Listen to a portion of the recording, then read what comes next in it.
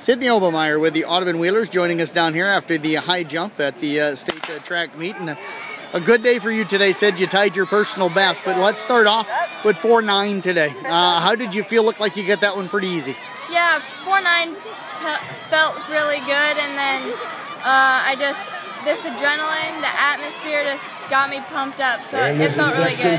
How did you feel about 5.1? Took to the third jump, but did you feel like you were close on those first two? Yeah, I really did, and I just thought in my mind, I knew that I could do it, and I knew that last jump that I had to do it, and I was just thinking that I was going to do it, and so the last jump, I made it, and it was just a great feeling. That tied your personal best.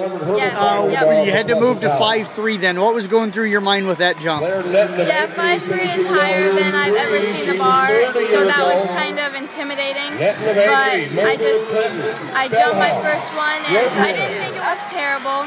So I kept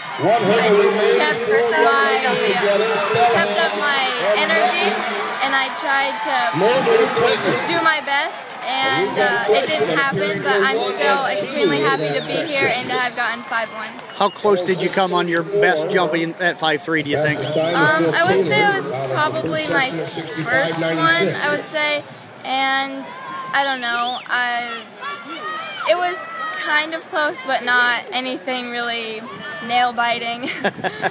What are you going to take away from the experience down here? You got 2 more years of high school, so, hopefully, and probably 2 more years of being down here at the state high jump.